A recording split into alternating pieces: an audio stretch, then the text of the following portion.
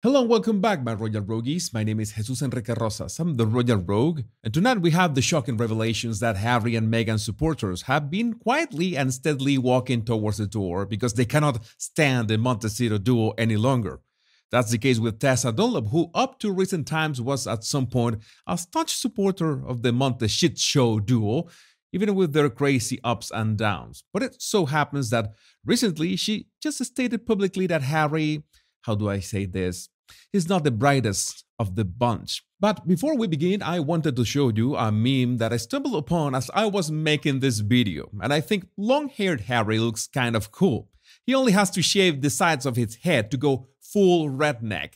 So, because I'm that competitive, I decided to come up with my own version of Lucius Hair Harry. And so far, it's been a hit on all my social media. I think this is a good suggestion or template for Gingerbread that he could follow for any kind of hair extension. He looks even smart. But to debunk the smart Harry theory, here comes Tessa Dunlop, a vociferous apologist for Harry and Meghan. Now says the reality of Harry's painful decisions are catching up with him. She continues, we have to own when you are part of the royal family, the building bricks that come with the institution mean you are greater than the sum of your parts, which means that by definition, Harry outside royalty is less than the sum of his parts, and he stayed in the institution. But we want to be careful with this kind of statements. We don't want Harry to start talking about his parts.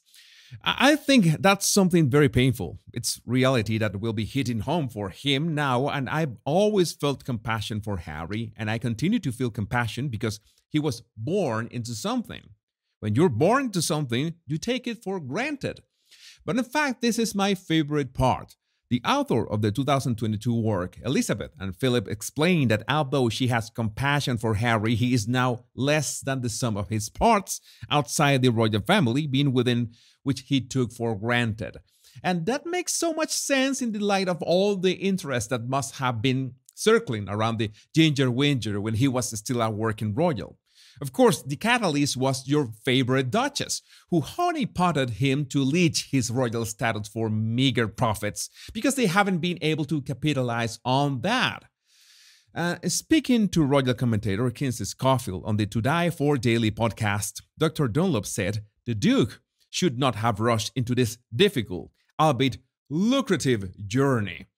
Well, the lucrative, I don't know. What I do know is that it entails some not that royal activities, but I guess they know what they are doing, even if A, it almost never makes sense, and B, it's always corny and cheap. Dunlop says, I think it's been an incredible, difficult journey. I don't think Harry has many assets. I don't think he had the intellectual acumen and probably grounding in history, bizarrely, to understand just what he was trying to achieve. Yeah, it was a very polite way of saying that Harry is thicker than a brick and he lacks the foresight to grasp what he was getting into. Yeah, just plain dumb. And by the way, someone that thinks that we are dumb is Kristen Meinzer, who is somehow a female version of Discount Barbie Can, because she shared this anecdote on social media, and I don't know, Rick, this sounds like a complete fabrication.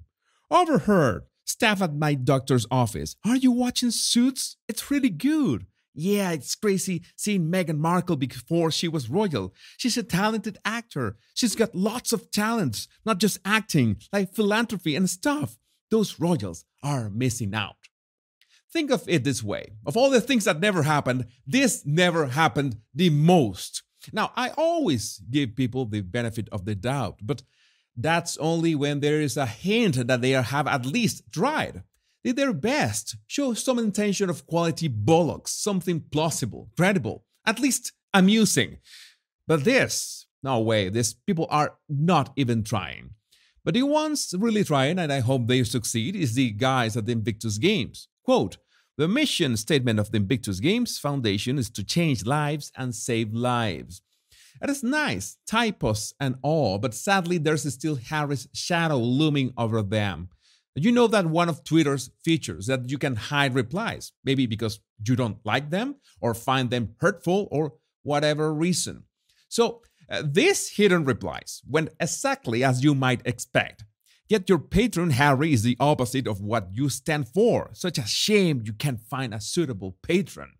The veterans deserve better than Harry and his wife. All donors deserve to know where and how all donations are being used. Get a new patron. I totally support the veterans, but I won't be watching as long as Prince Harry and his disgusting wife is associated with the Invictus Foundation. And more, if you're desperate for charity, I'll find sponsors to help you out. You will do so much better from the sponsors than the Harkles. Please do not let Harry and Meghan stand for this cause or speak. They have shown, wrote about, and televised horrible behaviors. I personally would be insulted having to listen to them. Whilst Harry and his wife are making this a PR comeback stunt, as well as a money-making scheme, the really heroes, the veterans, are paying the price. No, really, it's sad because the Invictus Games Foundation has cornered itself into an impossible situation. Harry was the one who propped them up thanks to his former royal relevance, but as Harry has fallen from grace, he also has tarnished the name of the games to the point that it's impossible not to relate them to the worst side of gingerbread. And this is just plain human behavior. We do this automatically. So this is sort of a catch-22 situation for them. If they keep Harry, they keep sinking because of the bad reputation. If they dump him, they are going to look as ingrates. Now, that would look like the logical thing to do, but yeah, it will still not look good. The same not looking good when you see stories like this. And I have no excuse for not being aware of this meeting, but to be fair, I was not even a YouTuber at this point. Meghan Markle and Hillary Clinton secretly spent the afternoon together at Frogmore Cottage. And maybe that is the third party that has been using Harry's royal status to sell their agenda. You know that I don't like to get into politics, but Meghan has always wanted to seize the ultimate power, which is political in nature.